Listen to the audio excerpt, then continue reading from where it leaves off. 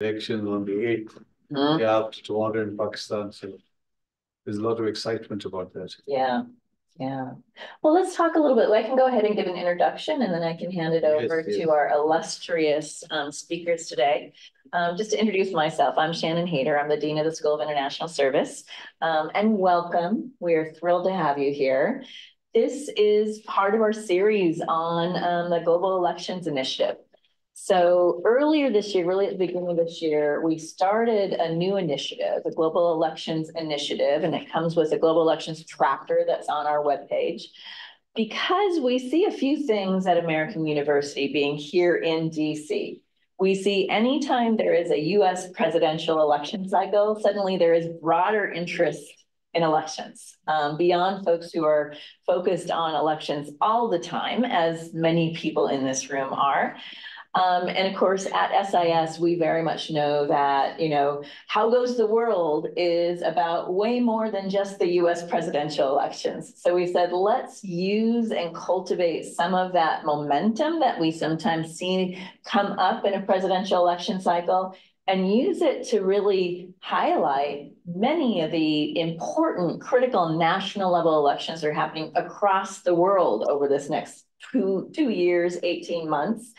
And importantly, allow us to leverage the extremely, extremely deep expertise, both in countries and context and in politics and democracy and elections that we have across our faculty and their colleagues that they collaborate with. Previously this year, we had a session on the Argentinian elections, and literally had it within, I think, 10 days before the election, and then we had the election happen, and you could say, okay, what predictions did we see play out in the elections? We did some articles on the Taiwan elections, which have recently happened, and again, we're sort of going to be seeing how all that plays out on the regional and global geopolitical scene. And so it is really thrilling today for us to be able to put the spotlight on Pakistan at a timely time during this very exciting and very important elections. I'll say stay tuned, look out. Later this spring, we're going to be doing an event on disinformation, specifically in the electoral process next month. And in April, we'll also do a session that spotlights the upcoming election in India. So we really are moving sort of around the world and picking up different topics as we go. With today's spotlight on Pakistan, our expert speakers are really going to help us in discussing and sort of laying bare some of the challenges of implementing democracy, which I think we know we can take for granted nowhere. And it is hardly a smooth route anywhere in the world. So understanding the specifics and the dynamics of what's going on in Pakistan now, how that relates to history, it's really just a fascinating topic. We have the luxury of having Ambassador Akbar Ahmed as our SIS professor, our Ibn Khaldun Chair of Islamic Studies at AU, Global Fellow at the Wilson Center. Professor Akbar's career has included posts in both academia and public service, including non-resident senior fellow at the Brookings Institute, the first distinguished chair of Middle East and Islamic Studies at the U.S. Naval Academy, the Iqbal Fellow, the chair of Pakistan Studies, and fellow at Selwyn College, University of Cambridge, and teaching positions at Harvard and Princeton. Professor Akbar has dedicated more than 3 decades to the civil service in Pakistan as well. So I think from the inside, you have a lot of insights to offer as well. It is just a privilege to welcome our guest speaker, Mowahid Hussain Shah, who is an attorney at law, author, member of the District of Columbia Bar, member of the Lahore High Court Bar, and the U.S. Supreme Court Bar. He served as counsel to the late U.S. Senator James Abarak, and he was the minister in the Punjab cabinet in Lahore and the special assistant to the chief minister of Punjab. And during 2004, served as the advisor to the Prime Minister of Pakistan. He is also an original co-founder of the PTI, one of the 3 major political parties that have ruled Pakistan And so I think, again, insights both from a broad strategic level, but also I think is a real logistical stand-up, build, and strategic level, I'm sure, as well. So welcome to our guests, and especially welcome to the audience. And over to you, Professor Akbar. Thank you. Thank you so much.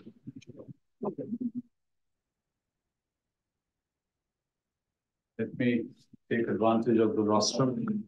Thank you so much, Pineda. Thank you for this initiative. I think as much as we can emphasize elections, democracy, it will still not be enough in the world we are living in. So thank you for this initiative. Thank you, Honorable Mowahid Shah, for coming and joining us, giving us your insights. Thank you all.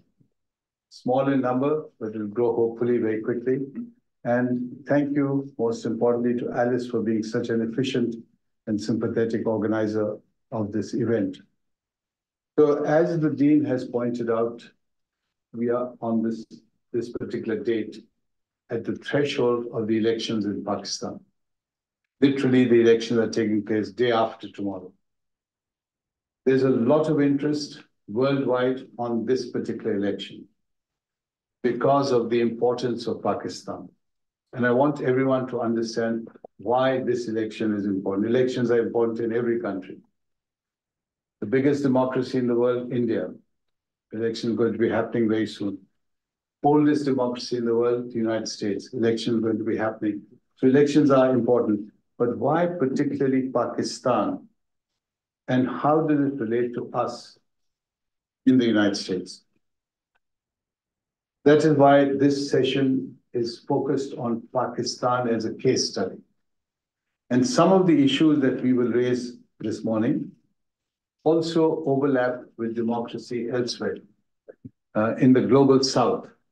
So I'm giving the big picture in terms of democracy in the global south, but the challenges are common. The challenges of corruption, nepotism, the difference in income between the very rich and the very poor, the breakdown of law and order, and the constant challenge to politics, to normal politics, with all the interference and violence and so on.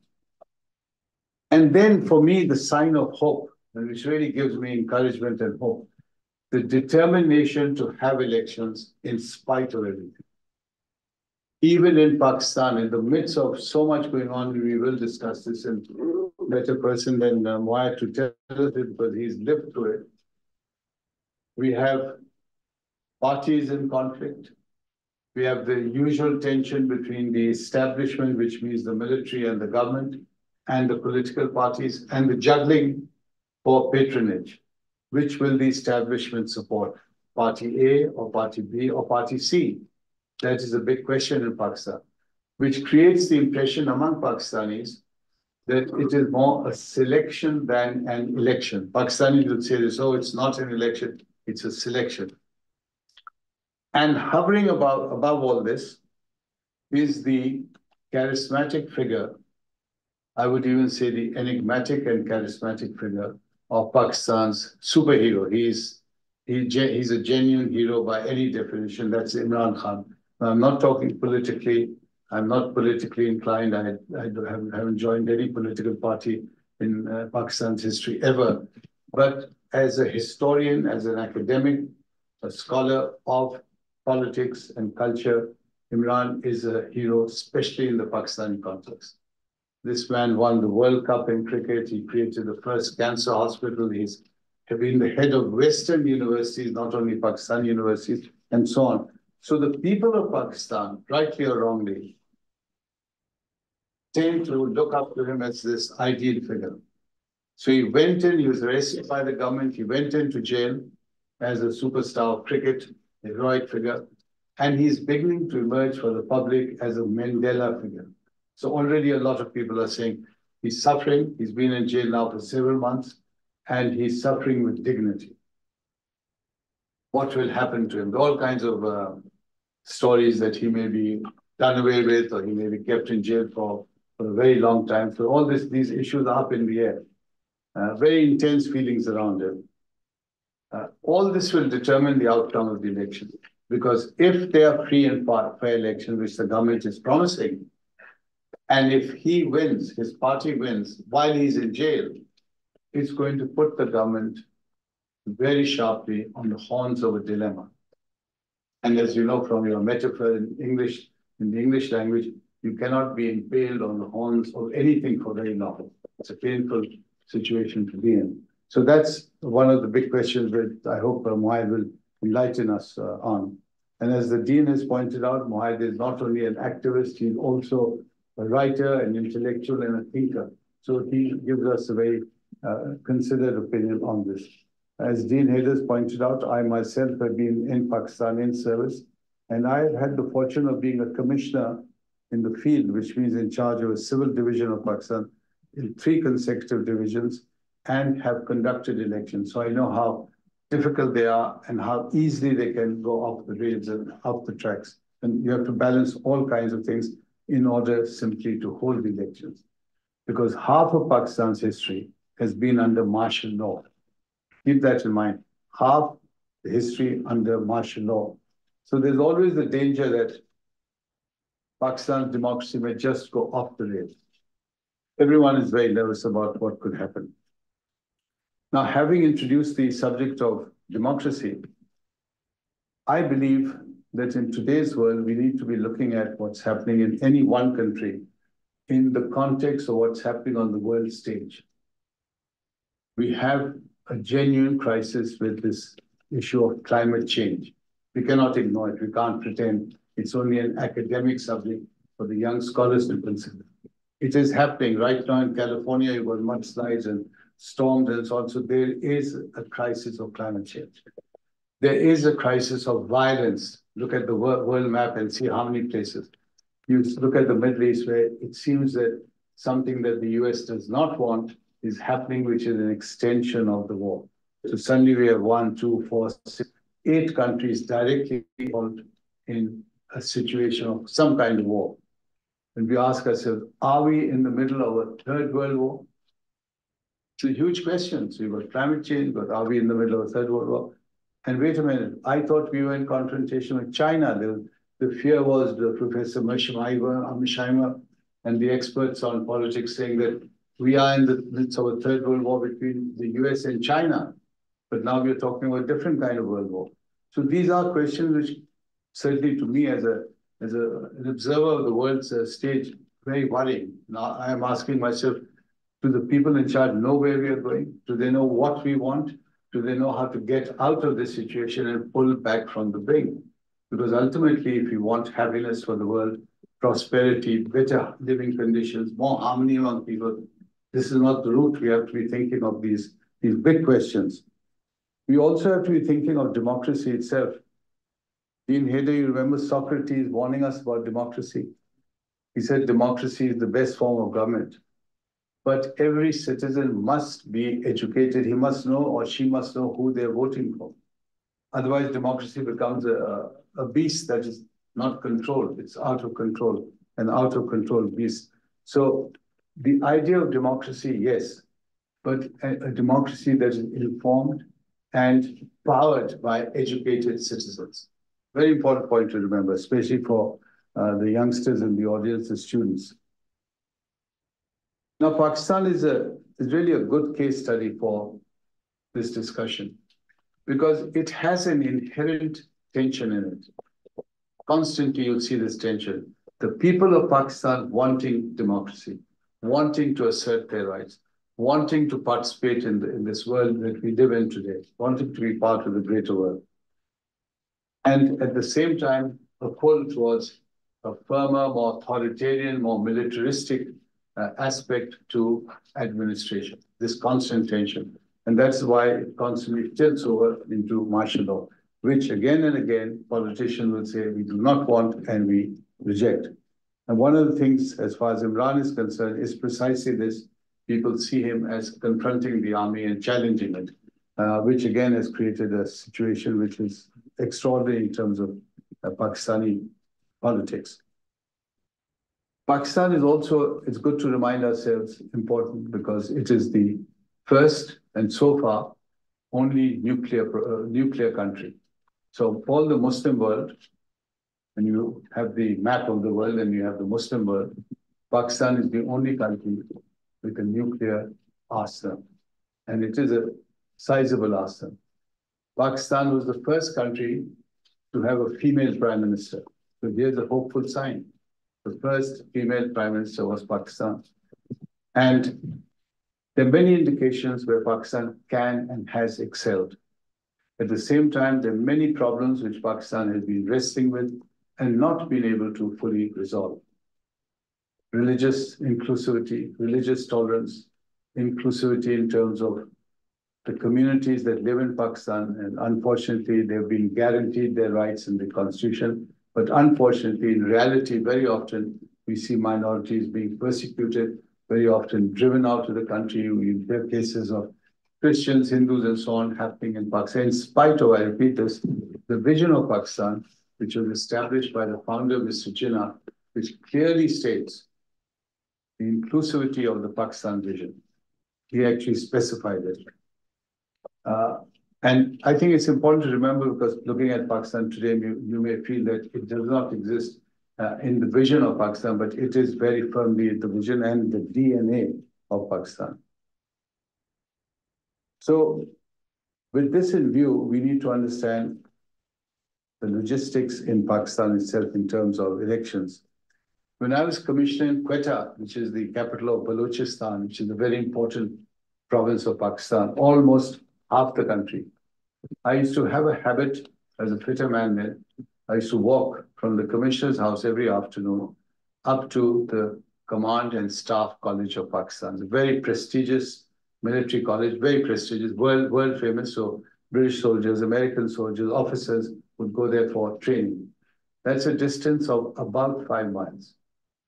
Now I'm mentioning this because as I walked, I saw a fascinating sociological landscape beginning to change as I got nearer the command structure, the military structure.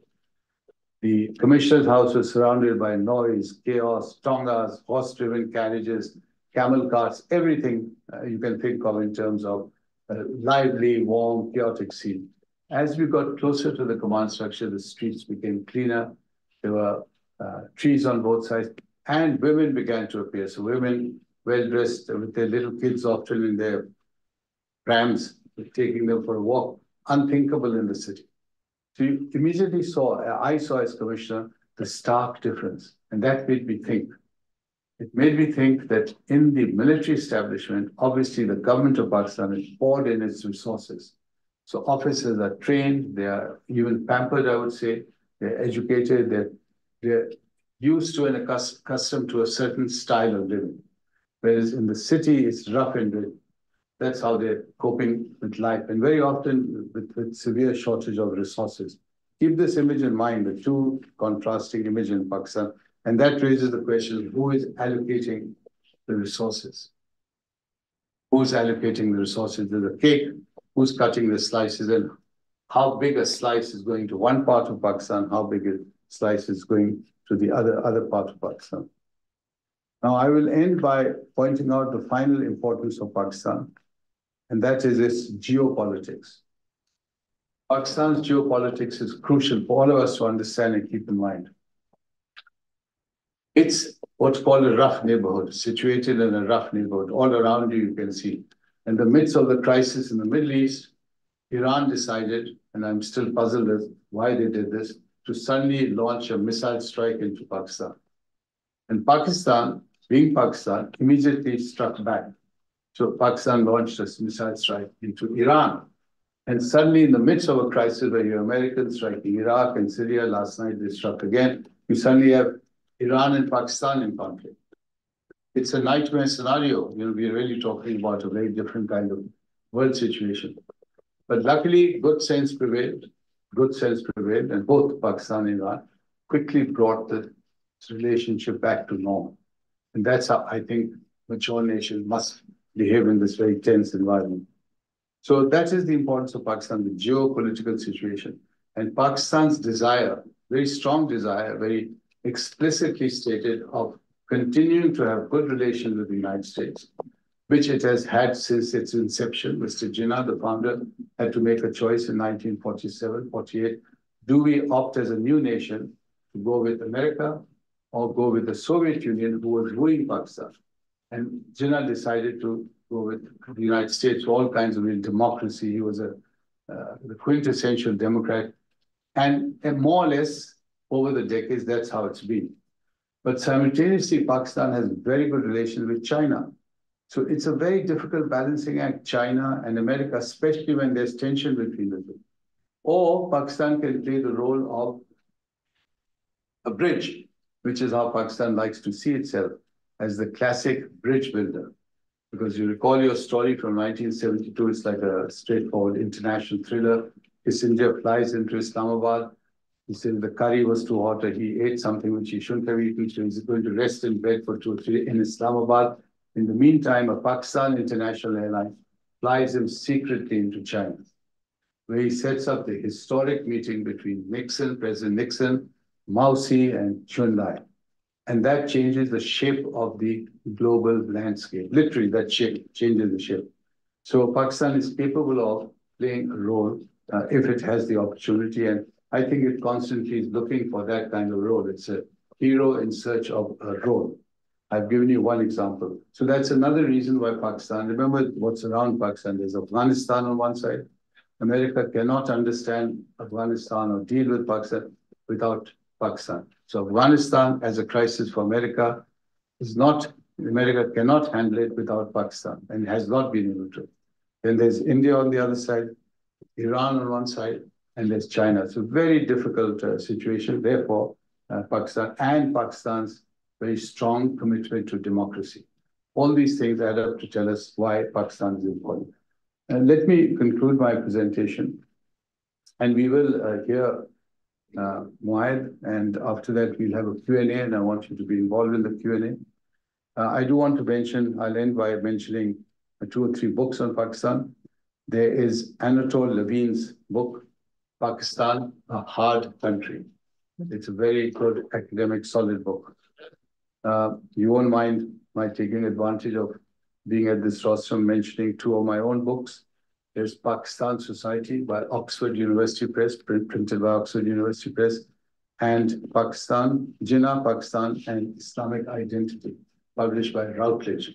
So these are just 2 books for your information.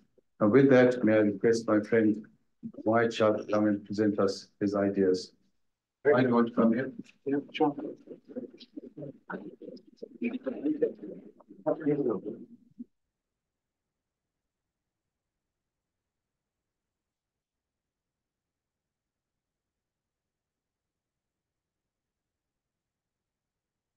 Good morning. Assalamu alaikum. Thank you for being here.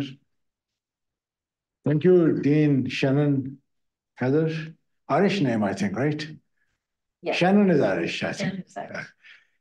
Anyway, very sparkling introduction you gave, and I'm quite confident, having a brief glimpse of it, that the spark at CSIS under your tutelage will continue. May you flourish. And thank you for being here and for hosting this. And Dr. Akbar, I want to thank him also. I think America owes him thanks. So does Washington, because he came here just a couple of weeks before 9/11. It was extremely difficult and challenging time. And he was, I think, a ray of civility, sobriety, and good sense, which he has maintained despite tremendous challenges. And he tried to be a healing force, inclusive force. And Zeenat, his stalwart wife, has been a great presence despite challenges of her own. And she has been steadfast and has been a great spouse. And my own wife, Dana, she rarely comes to my events. And I feel very pleased that she's there. And thank you very much again. I think that just a comment on democracy. What Churchill is considered as one of the great paragons of democracy, but in one of his lighter moments, he said, if you want to disabuse yourself about the notion of democracy, have a conversation with an average voter. That's the best argument against democracy. That's what Churchill said privately, but he never, thank God, implemented it publicly. I see that in Pakistan, that some of the issues Dr. Akbar has alluded to, nepotism and corruption. I think that in Pakistan, yes, there is democracy, yes, there are elections, but somehow, sometimes elections have not necessarily been a panacea.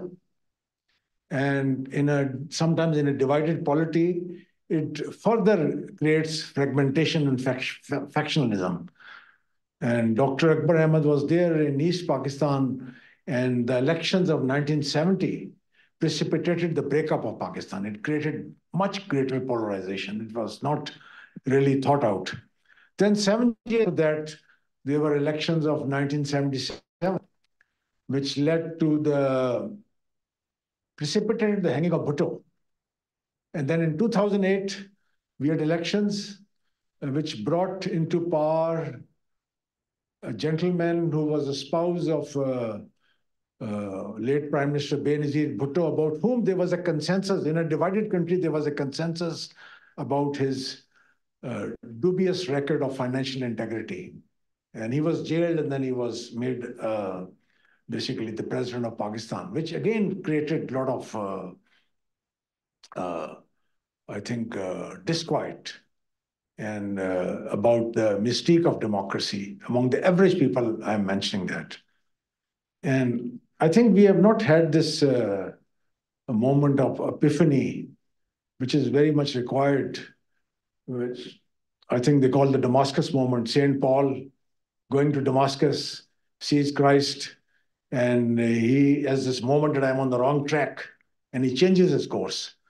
And I was very pleased to see 2 days ago that there's a series they are showing. I suggest everybody should watch it, being produced by National Geographic and shown on ABC TV, 8-part series called Genius, MLK, Martin Luther King / Malcolm X. Malcolm X also had this moment of epiphany, that he started out as a radical person, separatist, exclusivist, went to Mecca, and he saw people black, brown, and yellow all together in an egalitarian environment. So he came back, he said that this path of exclusion and this path of separatism is not working. It has to be inclusive, the message. And I think it was a great loss that he had this, that he was martyred, and I think they'll be celebrating his 59th, not celebrating, marking his 59th anniversary of his assassination. He brought Muhammad Ali into the fold of Islam. And there's something very interesting about America, which has to be a commendable aspect. The capacity of America to self-correct. Muhammad Ali initially rejected, and my wife and I, Dana, we spent one full day with him, and he then realized that inclusivity works. You have to reach out. And he got the greatest non-state funeral. I think Pakistani culture at the bottom, at the grassroots, there's a tremendous thirst for fair play, of a level field, of merit, of treating the common man with respect, of rejection of this quest for riches, which is, I think, the bane of the elite classes. So when you talk of democracy, sometimes it seems like plutocracy, the rule of the very few, or kleptocracy, the rule of the dishonest, or even autocracy, rule of a very aristocratic and dictatorial mindset, which is even amongst civilians, basically, not necessarily among the military. And that is why there's been a revolving door. People are demonized. First of all, when you are in chair, you are canonized as a hero, as a great person, as an answer to all our problems. But the moment the chair is taken away, the same people are then demonized. And that's why there's a very unfortunate, interesting pattern in Pakistan politics, that no ruler, and this is a chilling statistic, has left gracefully. There's never been it's been an unsavory exit, because they haven't learned the lessons. Most of them, they think they are immune from the rules of the game. immune from the political dynamics. Nobody's going to touch us, and we are invincible. And then they start making the same mistake, riches, launching their dynasty, trying to see how they can perpetuate themselves in power, and being encircled. Imran was a very dear friend of mine, and I knew him from 1977. We used to have long conversations. And I suggested the name of Insaf, which means fair play and justice, because he was thinking of using the name Azadi, which is freedom. I said, use the word Insaf. That's more inclusive. Pakistan has attained its freedom. And I said that two things you have to avoid. And I gave him a book on that of a great Sufi saint, Nizamuddin Aulia. It was written by Professor Bruce Lawrence of Duke University, great scholar of Islam and Middle East studies. And it's on the life of a great Muslim mystic, Nizamuddin Aulia. And Nizamuddin Aulia used to tell people 800 years ago, it's so important with whom you associate. Because your choice, not which family you come from, what is your education, what is your temperament, but your association, because that's by choice. Your relatives are not by choice. Your friends, your circle, whom you marry, whom you meet in the evening, you talk, have a cup of tea or drink, whatever you do, because they have a determinative impact on the direction of your life and your destiny. So I said that two things you have to avoid. First of all, be very careful about whom you associate, sobat, because they determine your priorities. They determine your direction, although you think they are not going to do it. And secondly, harsh language, avoid that. Because you have seen that currently in America, the damage done by harsh language, personalized language. And I feel sometimes when I listen to that this is either I'm sitting in Pakistan or I'm sitting in America. The language is the same, personal attacks now. And that is also very, very damaging because it affects the people hearing that. And they also indulge in, and then your personal disagreements become animosities and become enemies. And you start basically on the pathway of revenge. I think when I was in, and my own other thing, my advice to him was, because he, as I mentioned, he was a superhero. He won the World Cup. And he was a philanthropist. He built Pakistan's first great cancer hospital. My main philosophical, basically, variant was that please don't try to go after the chair. Try to make it into a social movement, a pressure movement, and you will retain your authority. Like Mahatma Gandhi, in India, never sought basically a position of chair, nor did he want his family members to be a part of governments. So I was suggesting to Imran that don't try to go for the chair, because if you go after the chair, then you will make all the compromises which everybody else makes was in pursuit of the chair. You will associate with the same people. You will associate with big money. You will associate with unscrupulous people who want to cut corners and who want to get rich quick and who want to associate with power. And you will meet with the sameness. The same crowd, which has been in previous governments, wants to keep coming and rotating. The same thing continues. But anyway, it happened. And Pakistan now is at the crossroads. Yes, they're going two days from now, there are going to be elections. And Dr. Akbar Ahmed mentioned about selections. Sometimes elections can be auctions. Who has the more money? Not your intellect or your character or your personality or your intelligence, the pocket, who has deep pockets, which means, in effect, under the hijab, under the camouflage of elections, you have dictatorship of the super rich, which means that it basically fulfills Einstein's theory of basically doing the same thing over and over again and expecting a different result. Now, what is different in Imran's situation is something what I think this significant thinker, Nassim Taleb said, a black swan event, something totally unexpected, totally unpredictable, which could have a catastrophic events. The Pakistani military was hitherto immune from criticism, was not challenged. There was a consensus of respect around it. Now, two things happened here in the time of Imran, when Imran was unseated 2 years ago, that the Pakistani military, in the public eye, got a black eye. Never happened before. So that's a black swan event, basically. And secondly, and Dr. Akbar is familiar, he's a very esteemed civil servant, has been in different sectors of Pakistan policy making, that the military used to normally say when somebody was a civilian leader, that they used the word treason. He's a traitor. First time ever in Pakistan's history that the tables have been turned and some significant military figures were accused by Imran of being traitors and treason. So that's a black swan event, which has not happened before. And this could have, I think, consequences, unforeseeable events. I expect these elections, I don't think they are credible, because if it is fair and free, it would lead, very clearly I'm saying that, to Imran winning.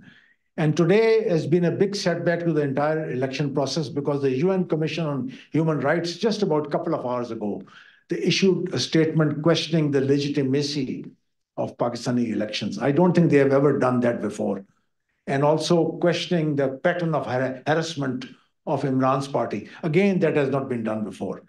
And Pakistan, I think over 50% of the people are not literate. So symbols are very important. And Daud was saying for a symbol like black, for a blue for the Democrats, red for the Republicans. Imran had picked the symbol of a cricket bat, like equivalent to a baseball bat, so that most of the electorate, which may not be educated, can immediately say, I'm going to vote for the bat. That symbol has been taken away. And now people have no idea. Could be a pigeon, could be a sparrow, could be a squirrel, could be a cooking stove. So people would be quite confused. So that's again to a detriment. It means that if the election, which is going to happen day after tomorrow, it may not be accepted in the public eye. Why you may want to comment on forcing Imran and his wife to divorce, imposing that decision in unprecedented manner in jail. Yeah, they have also basically, thank you, Dr. Akbar, they have also brought in his wife into the picture, which is not done in Pakistan normally. You don't drag a wife. Unprecedented. Unprecedented. And questioning the lawfulness of the marriage, because Imran married a woman, Bushra, from Pakpatan. This is one of the great sites of one of the great saints, Baba Farid Ganshakar, and she was a spiritual healer. And she divorced her husband and married Imran, and now the first husband of Imran's wife has gone to the court and questioned the lawfulness of the marriage. And the quickness of the rulings itself, I think it puts a huge question mark on the state of judiciary. And I'm quite surprised at the poor judgment, which seems to be born out of panic. I think it would have been more sense not to hold elections at this time than to holding something which is not going to be workable. And because in Pakistani conservative culture, you don't drag women, despite the mistakes of the husband, into the courts and in the public dock. So there's been one mistake. First of all, let's not forget that the military had a big role in bringing Imran to power in 2018, which is also considered widely as managed engineer elections. And they were constantly talking of this mantra of the same page, an intellectually fraudulent concept. Because even within the family, you don't have you don't are on the same page. And if everybody is on the same page, there will never be divorces in life. Never. There would never be family estrangement, So it's intellectually fraudulent. They were highlighting strange page. Well, it didn't work, basically. So I don't expect that this punishment of his, this harassment of his, is going to be sustained. Ultimately, I think he will come out.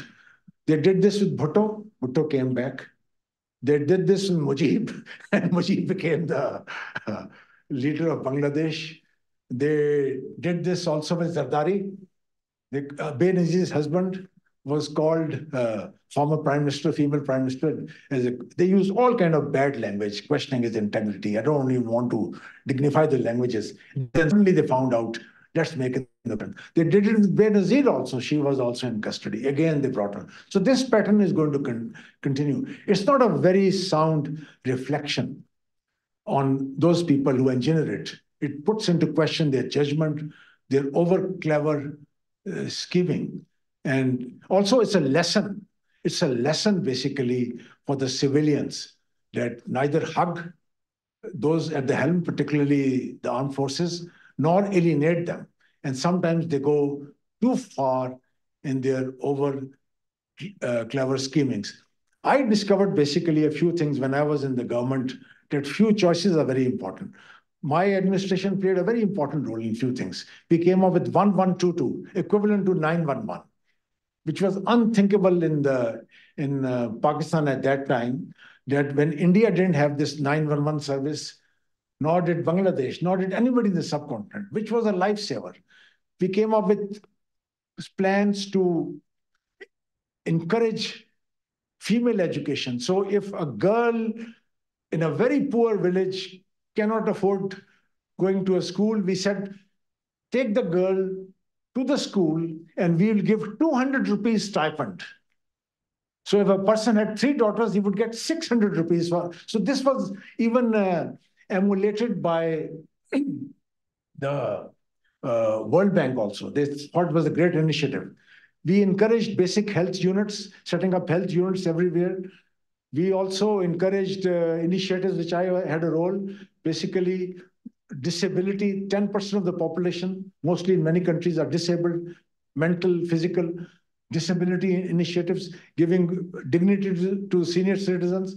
I hosted at the Chief Minister's office, I chaired that international conference on elevating the dignity of the teaching class.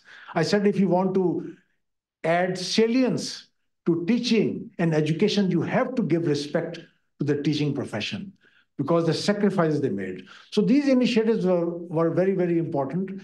And I also took part in many initiatives which Dr. Akbar has been doing tremendously. Interfaith harmony, having forums with Christians and forums with Hindus, forum with Sikhs also. In fact, Pakistan, just 6 months ago, took, I think, one of the greatest peace initiatives in modern times, that the Sikh faith was born in Pakistan, and that was and the founder of the Sikh faith was in 1469, and then he spent last 20 years in Kartarpur, small village next to where my ancestral village was. I visited there, and if Kartarpur, I'll give you, it's an amazing thing. You see the door, that is India, this is Pakistan.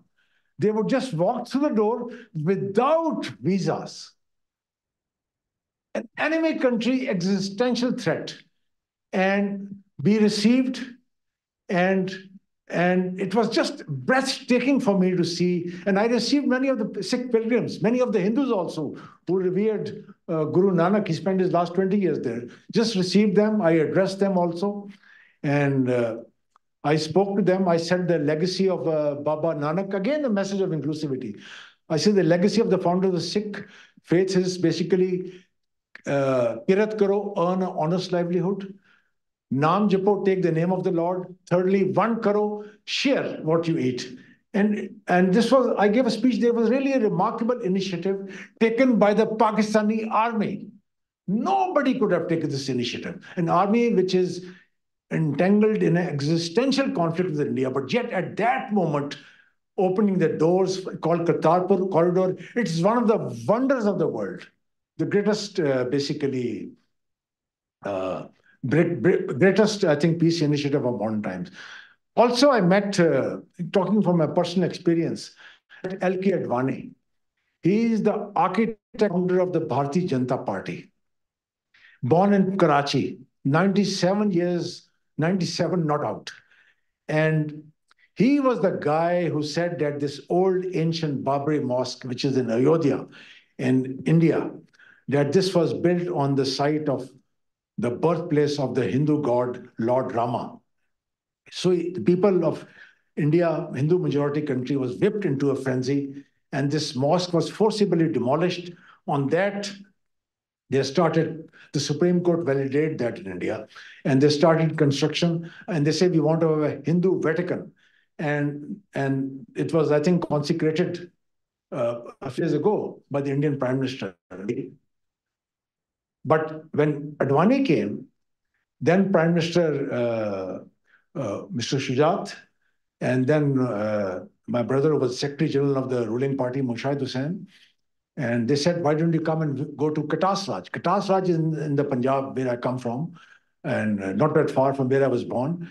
And this is an ancient shrine to Lord Shiva. And he was stunned to see renovation work being done. So not everything has to be done tit for tat. The message of hate, the message of bigotry, the message of exclusivity was met with a message of love and message of renovation and rejuvenation. And that melted him. This guy who actually despised Muhammad Ali Jinnah, the founding father of Pakistan, such was the moment of epiphany. He goes right to the mausoleum of Muhammad Ali Jinnah, Qaidi Azam in Karachi. He says that he was a great man and a great leader. And L.K. Advani, who founded this party, which is now the ruling party of Mr. Narendra Modi, was ousted from his party because of that. So I think this is something very important. And during our times also, I used to see that, and again, Mr. Shujat and Mr. Mowahid played a great role, that on pivotal moments like Christmas and Easter, the Muslim League offices were illuminated.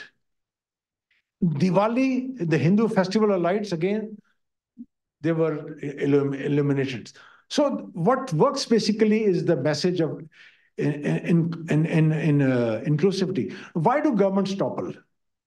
I was studying that, and I said, I'm going to do a few things by my own choice.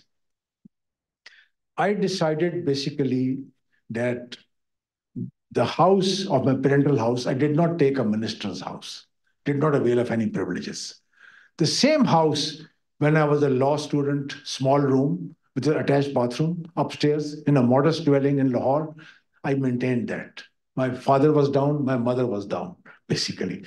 My brother and his wife were living in another room. I said, I'm not going to avail any perks. And people asked me that, why are you not living in the minister's colony? Why are you not there? Why are you not availing the perks? I said, if I live in a minister's colony amidst luxury, back of my mind, I will think I might lose that one day. And that will make me very cautious. That will deviate me from what I want to do. So that really liberated me, basically. And then I was very particular about a few things, about whom I choose to associate. I said, anything with financial implications, I decided stay away from it, basically, completely. And if you look, and there's a gentleman there who's the president of the Pakistan Muslim League, Mr. Shahzad Chaudhry. Please stand up, Mr. Shahzad Chaudhry. I think very happy to see you. Welcome here. He knows that. Yeah, welcome. Welcome. Yeah. Thank you. Yeah. This is the party which is going to likely to emerge. Why should we take some Q&A now, questions? Yeah. Come here then. Okay. Thank you. Thank you, my friend. Okay. So any questions you want to ask from there, come up here to the mic. Mic there on the left. I'd use mine. There's mic on the left. There's one at this side, one on the other side. You see that mic over there? Thank you. Good mind you've given us lots to think about. I would like to ask Mr. Shah about Indian-Pakistani relations and how the election might affect it. So the Akbar corridor, is that what it's called? That sort of helped with, I guess, a moment where maybe India and Pakistan would do something to move in the direction of peace. How will this election affect Indian-Pakistani relations? Will it even affect it at all? Are Indian and Pakistani relations always destined to be extraordinarily hostile? Or is there a way out? Good question. Good question. I think this election is unlikely to produce stability. This is my own judgment about it, And there'll be a wide level of, I think, disquiet. And I don't think it's going to provide political stability or economic security, because acceptance is very important, the perception of acceptance. And with the social media, it's very difficult to control. And there are two parallels running in Pakistan. One is basically going with the status quo, other is basically defiance. And people who, historically, politicians who have defied, they have basically been popular. Like Bhutto had his image of defiance, he was popular. Benazir had the image of defiance, he was popular. Mr. Nawaz Sharif, when he was unjustly ousted many years ago, he also chose to challenge it. And he also became a public figure. And I think Imran's image right now is that, see, there's a youth bulge in Pakistan. He has tremendous hold on the youth. And despite the uncles accepting the current system, the youth are not going to accept it. I don't know how it's going to play in the army. So far, the army is very disciplined. But let's not forget, lots of retired officers were supporting Imran. So this system basically is not going to be a stable system. And I think that don't expect any major breakthroughs in Indo-Pakistan ties, because you have in power a Prime Minister of India who has made no bones about his feelings on Hindu supremacy, basically. And when he was Chief Minister of the huge state of Gujarat, whose capital is Ahmedabad, there were murderous riots under his tutelage, which led to his direct banishment from entering America for 10 years. Mr. Modi was not Taliban. He was not Al-Qaeda. He was not ISIS. But the State Department had direct knowledge of his actual complicity.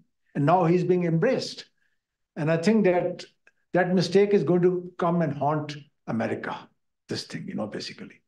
So I expect that just like in America, you're going to have a rocky ride this election year, so would Pakistan. I now see a lot of parallels between the two. Thank you very much. What's your name, please? Jack. Jack, thank you, Jack, for that. Jack or Jeff? Jack. Jack. Jack. Jack, it's also important to never lose from sight the fact that India did produce Mahatma Gandhi, the apostle of peace, literally. There are all sorts of political opinions on him, but he is a symbol of peace, and he was shot and killed because he advocated kindness and inclusivity to the Muslims. Now, in India, that symbol is marginalized. It's there, but it's not in the center. So you have a struggle there between his image and what's going on in India right now. Just one quick thing, in 1937, there was a great scholar, Muslim scholar, Allama Suhrawardi. He wrote a book called Sayings of Prophet Muhammad. You know who wrote the foreword? Mahatma Gandhi. And he said, I have one disagreement with Allama Suhrawardi. He said, it's a traitor for the Muslims. He said, no, it's a traitor for entire humanity. So you see, you have figures like that. Now, those figures are really universal, as Mowahid said, those are universal figures. There's a statue of Gandhi here on Mass Ave. So do not completely overlook the fact that they are there. And maybe from within India, you have a revival of that spirit that Gandhi represented, Gandhi and many others who thought along those lines. So it's going to be very interesting what the elections will bring in India and what they'll bring in Pakistan. Yes, please. Stanley Cover. There's a brief allusion to international events and how they might affect the election. But I'm more concerned about the more general impact of what's going on in the Middle East, because we're saying the bombing campaign will go on for weeks. So this could affect the political stability. What I have in mind in particular is what happened in 1979.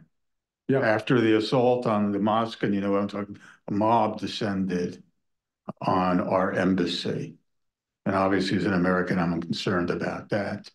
So I'm wondering if you could address the question of how a bombing campaign for weeks could affect the political situation within Pakistan. Akbar, you need to use the microphone.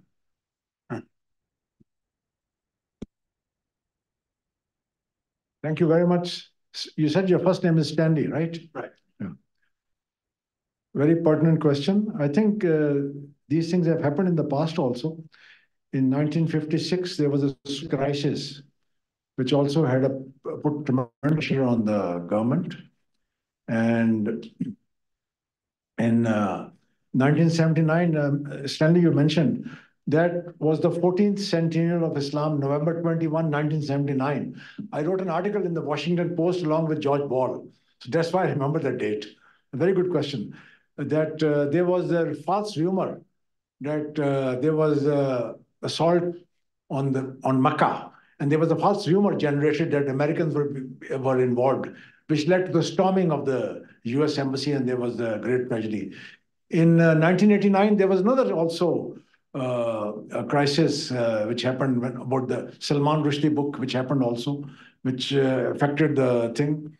In 1990, when Pakistan decided to support Desert Storm, and such was the pressure generated that it broke the consensus between the civilian government, which was ostensibly in support of the Desert Storm, and the military, which was also supporting it. But the pressure on the street was so much that General Aslam Beg, who was then the army chief, took a position contrary to the Pakistani position and condemned Desert Storm. So this question, this could be potentially, I had mentioned about Black Swan. If there's a turmoil in Pakistan, if there's instability generated by the elections and the environment around that, because Pakistan is basically a Muslim country and also has the pan-Islamic sentiments, it could have an impact which is unforeseen. So your question is excellent. What I don't know is, and what I don't, I think I can tell very clearly whether the people at the helm, decision makers, are they sensitive to it or not? I think they should be very, very sensitive to it. That if there's a confluence of rising instability in the Middle East, in the conflagration there, with chaos and poor governance in Pakistan, because the inflation is very high, law and order is quite suspect, ethno-nationalism is on the rise also, and there's a lot of tumult. There's a sectarian element also is there. There's provincialism is there. On top of that, if this comes, I think this would be a major headache for whoever is sitting in the chair. So excellent question. Yes, please. Hello. First of all, thank you to both of you for being here today. I'm somebody who's very passionate about defending democracy, but I want to understand just from both of your perspectives, what special things do we have to do as ordinary citizens to defend our democracy, like whether that be in the United States or Pakistan or any other country in the world. It was, I forget who, but one of you mentioned that Pakistan was under martial law for the majority of its existence. In the United States, we can't really sympathize with that. Our democracy is the oldest and longest lasting in the history of the world, and it's almost seen as this guaranteed inevitability that's even if we're going to have a rocky election, that American democracy is so successful that ordinary people don't need to do anything. It's just going to correct itself. It's like the tap water is going, where does the tap water come from? It's just always there. So I guess what I'm asking is, what do ordinary people need to do? What do ordinary people need to buy into? And what do ordinary people have to believe and, I guess, implement in order to defend democracy? Thank you. What was your name again? Connor. Connor, thank you for that excellent question. After 9/11, I joined the university, so I had to attend many seminars, lectures on precisely America and the Muslim world, not just Pakistan. And one of the questions that kept coming up again and again was precisely this: what should we be doing? What should they be doing? And you're asking the same question: what should Pakistanis be doing, and what should we be doing in terms of helping Pakistan towards democracy? And I thought a lot about it, Connor, and this is my answer. And I'd like to hear Mowahid's answer also. My answer is this, Connor. I went to a college in Pakistan established in Lahore called Foreman Christian College, which is now a university. Now, mark this carefully. It was founded by a Christian missionary called Foreman decades ago, in fact, in the 19th century. So Foreman Christian College, a Christian college in the heart of Pakistan, which is not a theological college, it's a regular college now, university, has produced, apart from both of us, some of the most distinguished Pakistanis you can think of: presidents, prime ministers, hundreds of members of parliament. And I don't think any of them would want either extremism or violence. And I thought to myself, here's something where the American teachers, wonderful teachers, they were like literally like fathers, although they weren't priests, but they were like fathers to us, very warm, very affectionate, very supportive, constantly helping students to come to America and so on the one hand. On the other hand, you have America in terms of foreign policy saying, how do we influence Pakistan or countries in that region? And pouring in money by giving military aid, missiles, tanks, planes, and all of that, Connor, came to naught when you saw those terrible images, heartbreaking images of those military planes trundling down the runway in Kabul just recently. At the end of 20 years of that policy. So you had trillions of dollars, thousands of lives, maybe hundreds of thousands of lives ending in that runway, which was reminiscent of Saigon and the helicopters taking off in Saigon. Now compare that to Foreman Christian College. As far as I know, Mowahid, and you can correct me if I'm wrong, no suicide bombs on campus, in spite of the violence which you often hear from Pakistan. There's never been a suicide bomber or any chaos, because Pakistanis appreciate the education they are being given by the Americans. So the Americans are safe. Most of them live on campus or near campus. They play tennis. They interact with Pakistani students. And Pakistani students who study there very proudly wear that identity on their blazers, on their as a badge of honor.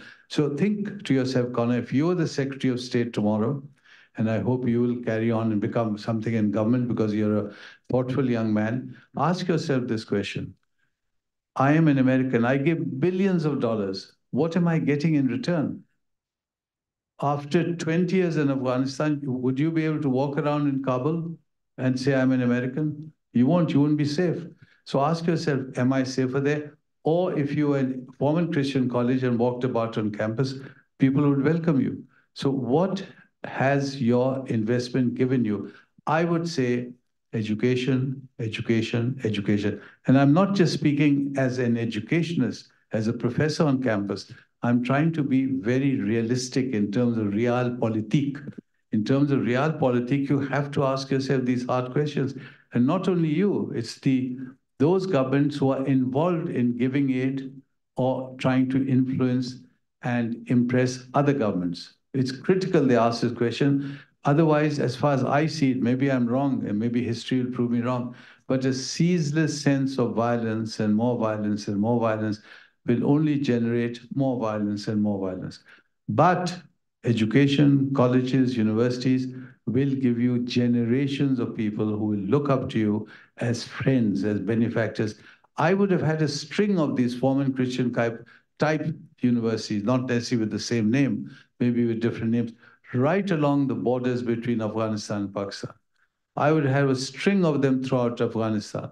An entire generation. By now, you'd have been producing scholars who would have grown up reading Shakespeare and reading all the great works of the West and appreciating it.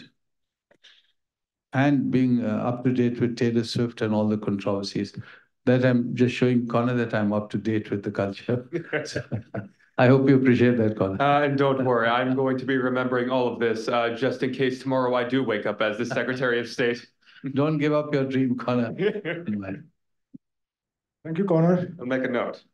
I think one thing the young people can challenge is the crushing influence of big money, which is a threat to democracy. Regrettably, the Supreme Court ratified that in the Citizens United ruling. And Jack, you're a smart young man, you know about it, yes. So that is one thing to question, because under the camouflage and garb of democracy, the power is concentrated in the hands of the very few. Secondly, questioning of the official script handed by the elders, by the establishment. That is so important, which has been seen, which has been evident right now in America, right now. Everywhere there's been questioning, which is a very hopeful sign. This was the questioning which led to the demolition of apartheid. And remember that F.W.D. de Klerk, who was the president of South Africa, came from an apartheid family, Afrikaner. And he, eventually the pressure was such, and my former law partner, Senator James Aburesk, who passed away, great man, he agitated, also got arrested in front of the South African embassy protesting against apartheid now. And he gave a speech at the South African Parliament, F.W. de Klerk, whom I respect. He said, South Africa is heading for a certain bloodshed, but it can be avoided. Because he saw that as a man-made problem, not a God-made problem, like a calamity like earthquake. He said it can be prevented. We have to do two things, release Mandela and dismantle apartheid. He did so, and he saved South Africa from basically a perdition. And a bloodbath. And a bloodbath also. Dr. Akbar mentioned about FC College. The motto of FC College is, by love, serve one another. And when I'm in Pakistan, in Lahore, I go to Jail Road. There's called a European cemetery, Kora Kabristan. And most of my American faculty are buried there, resting there. But one common thing I see there, on their tombstone, on the epitaph, is written, the parting canon of St. Paul. He said, I stayed on course, I kept on faith, kept my faith, and I fought the good fight. That is what needs to be done by the young people. That education is very good, but what use education when the anxieties and insecurities and irrational fears are still there? I've seen many educated people, when the moment of truth comes, somehow they're wilt and their body language changes, basically. I've seen many people, educated people from Pakistan, who are tigers at home, but when they go abroad in the West, they become turkeys. So I think it's so important to instill a sense of confidence, a sense of faith, and the ability. My father, when he was passing away, and he was mentally very clear, I asked him, what is your parting advice for us? He was a dervish, a mystic. He says two things. Rizq halal, earn honest livelihood, and kalma haq, speak truth to power. I think that's a parting thing. Fight the good fight. Thank you. Good advice. Yes, please. Thank you. My name is Jeff Wheeler, and I direct a project on reducing child labor and forced labor in global supply chains through traceability. And we're doing a pilot in Pakistan on cotton, funded by the U.S. Department of Labor. Just a few quick questions. One is, I'm supposed to be in Lahore in a couple of weeks. And I'm wondering how safe is this going to be? Is it going to erupt into protests and violence? And I think a related question is the relationship between the provincial governments and the federal government since the devolution of power to the provincial level. And PTI is very strong in the Punjab, but I wonder how that's going to roll out in the tension between the provincial government and the national government with so much power at the provincial level. Then a final question, which is, how is the U.S. perceived in the Pakistan in this role? I know Imran Khan had made some comments that he thought the U.S. government was partly behind him being overthrown. But I'm wondering what the popular perception is of the U.S. in the steps that are being taken by the government. Thank you. While you're from Lahore.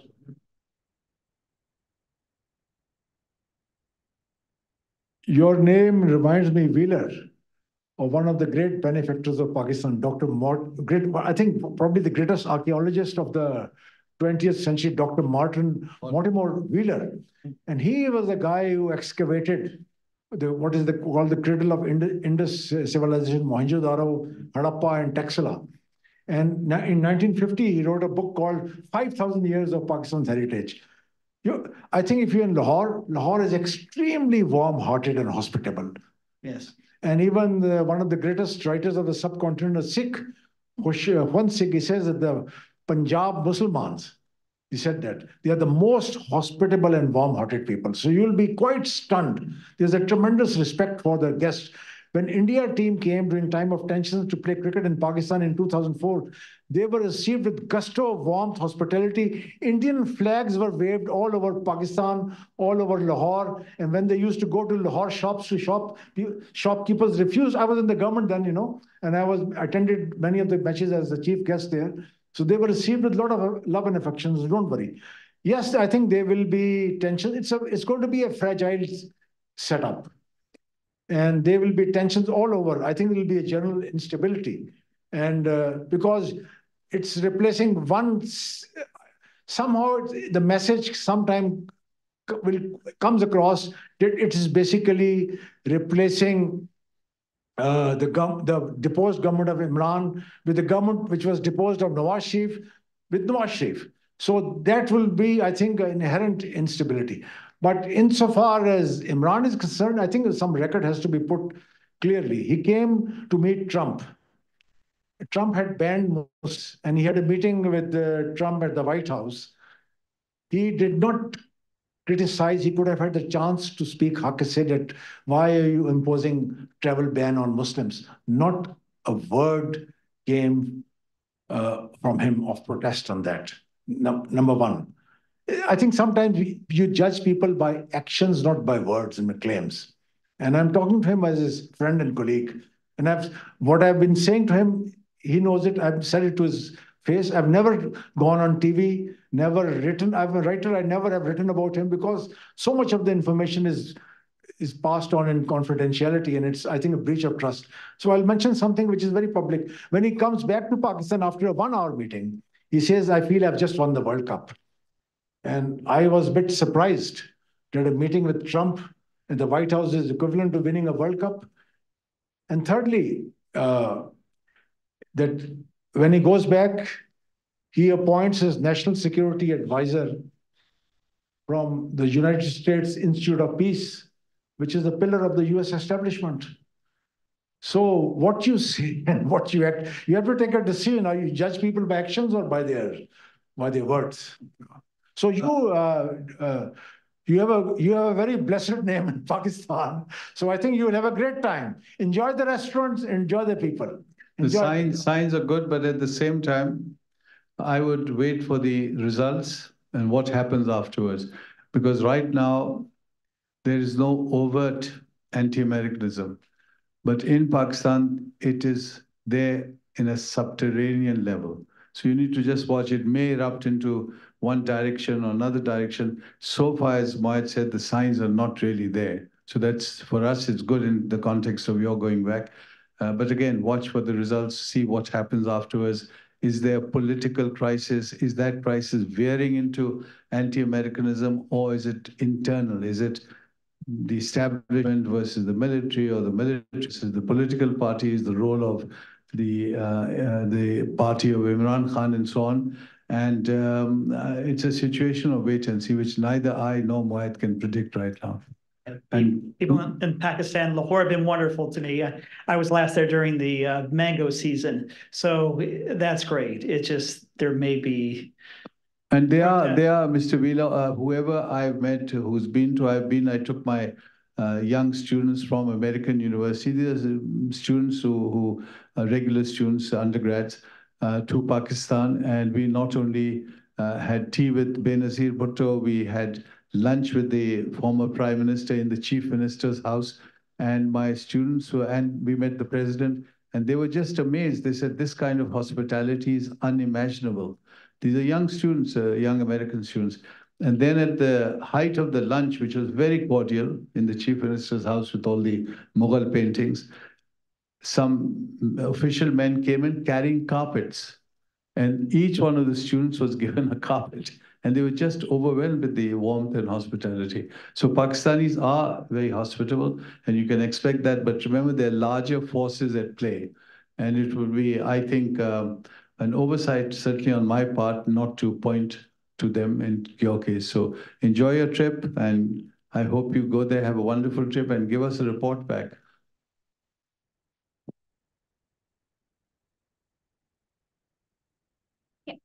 Hi, thanks for being with us today. It was a very insightful information that we got. My name is Atifa, and I'm studying international peace and security. Sorry, again, what's your name, please? Atifa. Asifa. Atifa. Asif, mashallah. Yeah. So my question is very much related on the issue. You spoke about the Afghanistan relations and the things changed there as well. So I wanted to get a perspective, just like the way we got about India. What both of you think about how would the result of the election affect the Pakistan-Afghanistan relationship? Because what I, as a student of peace and conflict, have recently seen was the immigration issue, because when the issues got very hot in Pakistan, one of the main effects it put was in terms of immigration, in the Afghan immigrations. Lots of the refugees in there, they have been pushed back to Afghanistan. And now I'm afraid, like, with the current crisis of the election, how much does it affect the people-to-people relationship? And how much would it affect into the political relationship? You know, there's like visa issues and migrations may be very small, but on larger scale, are we expecting something big, or would we get a more friendlier relationship between the two of them? But otherwise, like, I have traveled to Pakistan and it has been a great destination for me. And I do expect to go, but I haven't been issued a visa yet. It's like 5 months. Thank you. Yeah. Thank you so much for that excellent question and complex question. And I know that our distinguished speaker will want to comment on this. I do want to respond to you and also point out that Alice has indicated that we are running out of time, so that we will end punctually.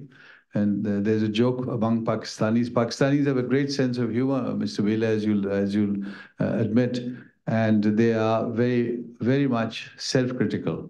And one of their jokes is that they're always not punctual. So they have a very happy disregard for time and punctuality. So we will challenge that and be punctual and end at 1 o'clock. And Alice, I expect you to give me a wave. So in response to Pakistan's attitude to India, both of us are very committed to peace. Both of us want stability in the region, and you cannot have stability between two nuclear powers constantly confronting each other and threatening each other. Their ministers and their generals who are constantly talking about using the nuclear option. And I think both leaders or sets of leaders on both sides have to pull back and behave with much more maturity and much more compassion. These are the virtues of any leader, and those have been missing in absence in terms of the relationship. So we hope that good sense will prevail. It's difficult to see because you'll have the elections coming, there'll be heated comments on the other side. And in Pakistan itself, there's some faint hope that if one party comes, it may encourage dialogue with India. Imran Khan's party, if it comes in and if he's in charge of the party, they may take a different position with India and hopefully open up. And don't forget that Kartarpur, which Mowahid pointed out, that historic development was also undertaken by Pakistan to create a better relationship with India. And we need to see much more of this. Right now, you're talking about visas. It's so difficult for ordinary citizens on both sides to get a visa. Just literally, it drives individuals crazy, and that's not how government should behave. Because these people are going across the border to meet relatives or to visit cultural sites or religious sites. So again, No one can predict how this is going to go. You'll have to wait for the Pakistan elections and who takes over.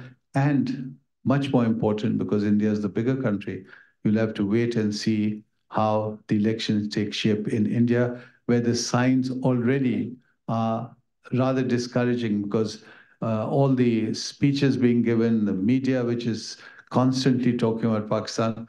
And I was disappointed to see a new major movie made in India called Fighter. Have you heard about the movie? Well, it's a big budget, super budget, and it's got one of the top stars, and I'm a big fan of his, Hrithik Roshan. You know who played he played Akbar, didn't he, in Jodha? His grandfather was a great musician born in Gujarat. There you are. Yeah. That means he was a Pakistani. Mine knows all the genealogy of these great actors. So he plays the Tom Cruise character in Top Gun. So he's a pilot, he's got all this swagger and he walks about and there's music. And again, Bollywood makes some great films and we enjoy them. But in this film, the entire film is about the Indian Air Force attacking Pakistan. And Pakistan, the enemy, Pakistan has done something. So I'm asking myself, you've got the elections coming up, and just before the elections, you have a major movie which is going to be seen by millions of people, pumping the idea that that is the enemy and the nuclear war is inevitable. So I'm also very apprehensive of this, and personally, intellectually, spiritually, I'm completely against this trend towards confrontation, which could lead one slip and it could lead us to a devastating catastrophe, which will not only destroy India and Pakistan, but the planet itself. And on that happy note, Alice, we are going to end after Mowahid's. Afghanistan, we hope we have better relations. I think you asked a very good question about Afghanistan. Did you watch the match Pakistan versus Afghanistan at the World Cup? Ibrahim Zadran, a great player. When Akbar, he is made the man of the match, was a heroic victory of Afghanistan over Pakistan. And this game was developed by Afghan refugees in Pakistan. It's a phenomenal. The only non-Commonwealth country which has test status. He said, I dedicate my win to those Afghans who have been expelled from Pakistan. I think it was a very poorly thought out gesture, the expulsion of the Afghans, inhumane and antithetical to the values of Islam of giving sanctuary. And of Pakistan. Pakistan is going to be very generous. Very generous. And it was a very, very bad move.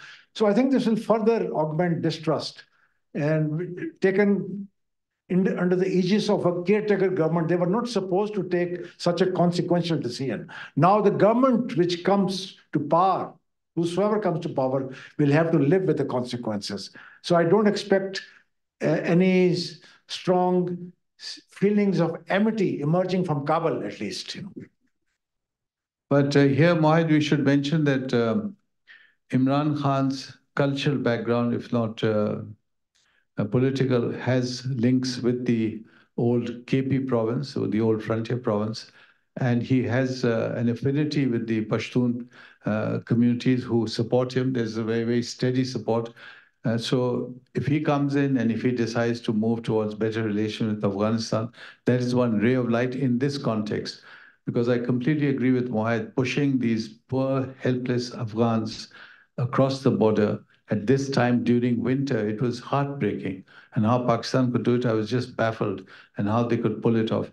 Now, I want to end this fascinating session that we've had. I would like to thank Dr. Mowahid Shah. He'll say I'm not a doctor, but for all practical purposes, I think, Mowahid, you're more than a doctor, so thank you so much. I'd like to thank the Dean for launching this session and gracing us with her presence. And I'd like to thank Alice, who's been absolutely amazing in being punctilious, efficient, impeccable in our organization. Thank you so much, Alice. Thank you.